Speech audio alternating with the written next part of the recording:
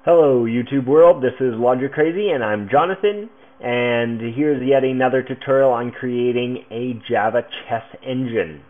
And in this tutorial we're going to be focusing on where we left off last time with the Chess960. And so all we will be doing is setting it up so that the bitboards represent a random Chess960 situation or starting position. So I will be showing you the code. I've already typed it all out, and I'll just go over and explain it just to save some time because there's a lot to run through here. And then at the end I will show a few of my favorite links to places where I learn about how to program chess engines from the experts. So be sure to stick with me through the entire video.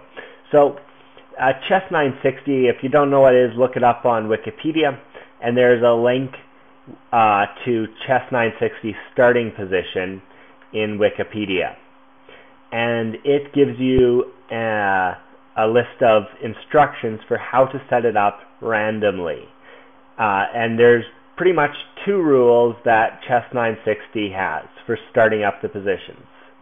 That the bishops must be placed on opposite colored squares, which is like normal chess, and the king must be placed on a square between the rooks. And that way castling is possible. So those are the two criteria, and this is a method of randomly coming up with it in 5 steps. So we will be programming these 5 steps here into our engine. So I have here, we've already created this method in the board generation Java file called initiate chess960. And so I've already written in code here. We create a long which contains all the bits, or bitboards I should say, and it creates all of the let's see, all of the pawns already here. Just quickly checking something. Because in Chess960, we know already that pawns go here and here in the those rows. And what we'll be doing is creating this array, just like we did in standard chess, where we first create an array, then turn it to bitboards. Here again, we're creating an array, and then we'll turn it into bitboards. So we start off with this, and we'll randomly fill in these bottom and top rows.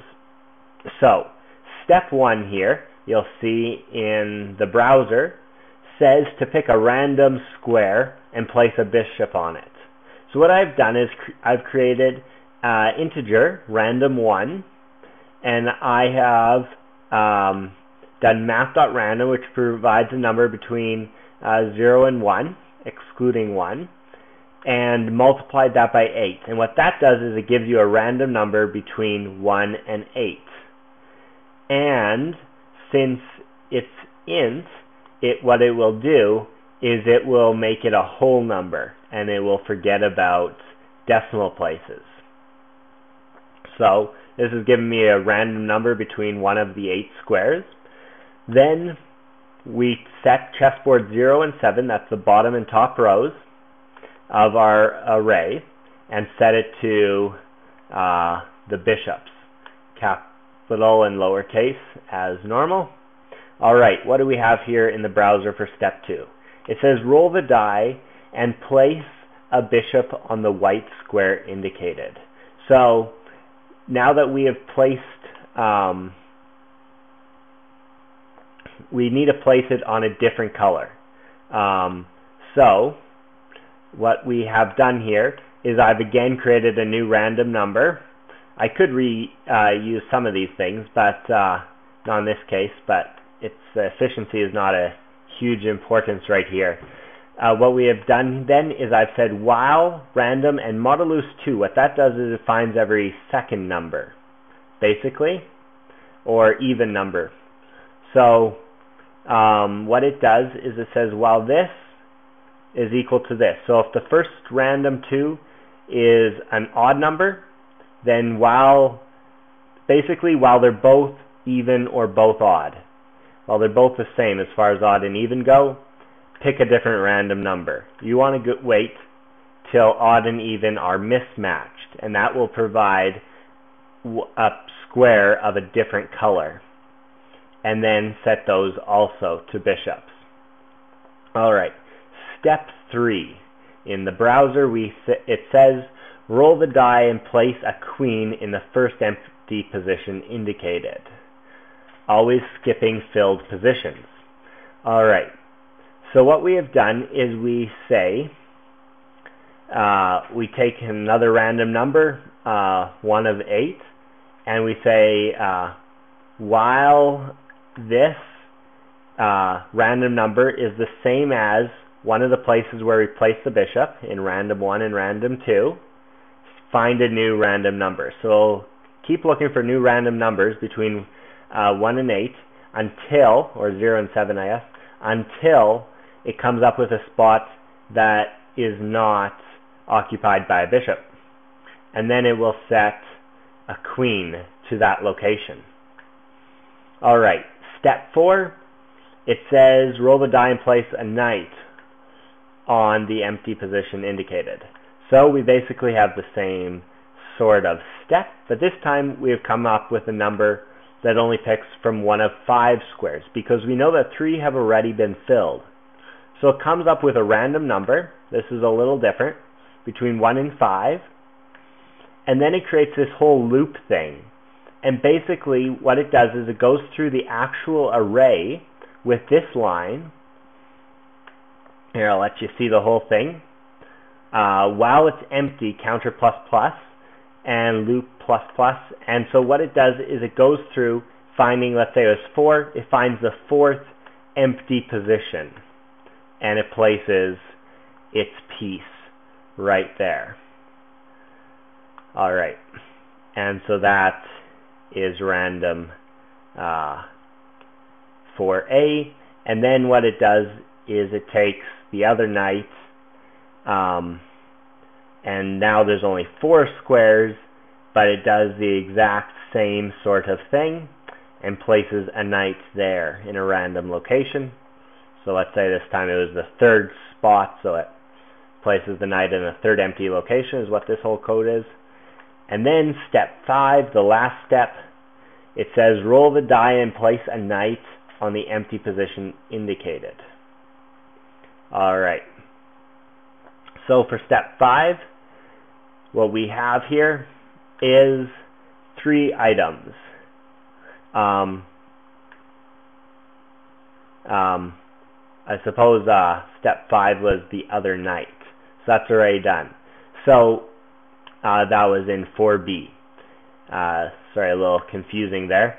And then step 5, what we've done is there are 3 empty spaces left. We've put down 5 pieces, 3 left to go, and the king needs to be surrounded by rooks on either side. Therefore, the first empty spot, which is found by counter using this while loop, has to be a rook. Then you must do this loop finding the next empty spot and put a king there, and then do the whole loop and in the last square put a rook. That way the king is sandwiched between 2 rooks, making castling possible according to the Chess960 starting position rules.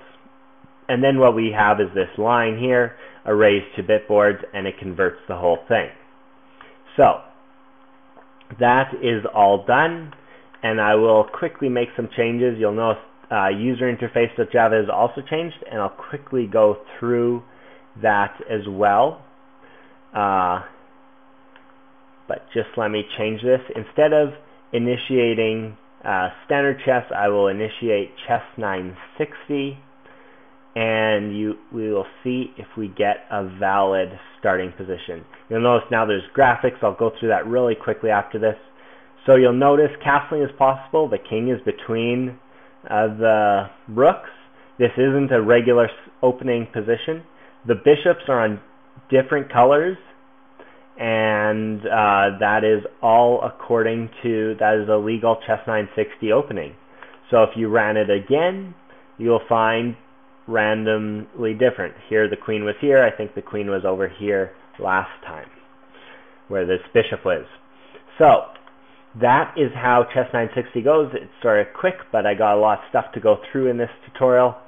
And feel free to download the code if you did not have time to write it down in the description below. And you will also want to download the code for sure, because I will not give you enough time to write all of this code in the user interface.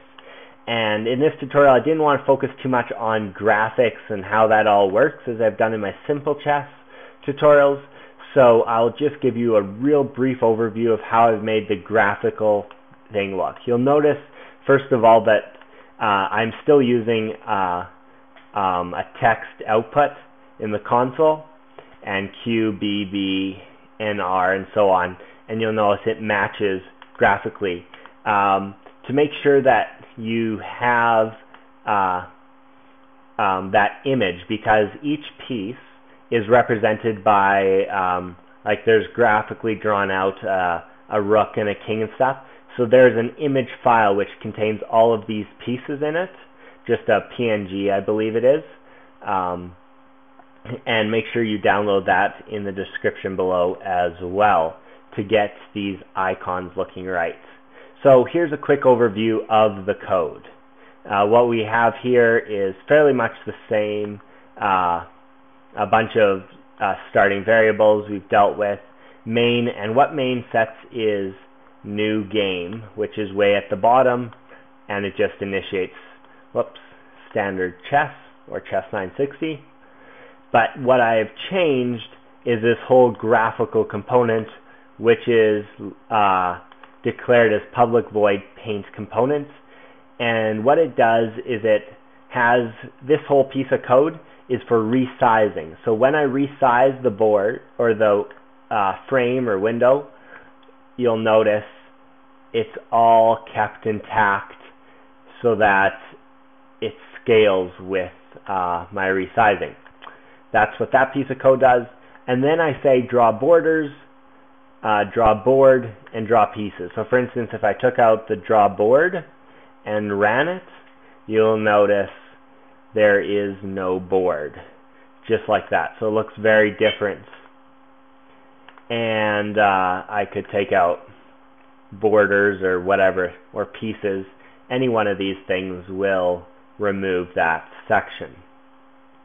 And this should be fairly easy for you guys to read, even if you're not very familiar with drawing and graphics in Java. So draw borders, it just sets a bunch of rectangles in a loop thing. Drawing pieces, very similar to my simple chess tutorial. And drawing borders, a bunch of other things here. So as I said, this is it for the programming part, but I want to share a few of my favorite links. And I'll be trying to show a few of my favorite links of things that have helped me get started with programming, or maybe just really fun or interesting sites related to chess and programming. So today I want to show you a couple things, 2 pages in fact. And the first one is with bitwise stuff. And just in case you're still a little unsure about how bitwise and bitboards works, this is an excellent resource just to gloss over. I'll not be requiring you guys to read it or assuming you guys have, but feel free to use this as an extra source of knowledge. And there are 2 pages. If you change the link to page 2, and there are the 2 pages here, little links, it's hard to see, but you can see a whole more on bitboards and exactly showing you examples and how awesome bitboards really are. And so feel free to check that out and read it. And the other thing is chessprogramming.wikispaces.com, and this is a huge library dedicated to people who want to program chess just like you do. And you can find just about anything here, learn all sorts of strategies and ways that famous engines have worked, and history all sorts of really awesome stuff.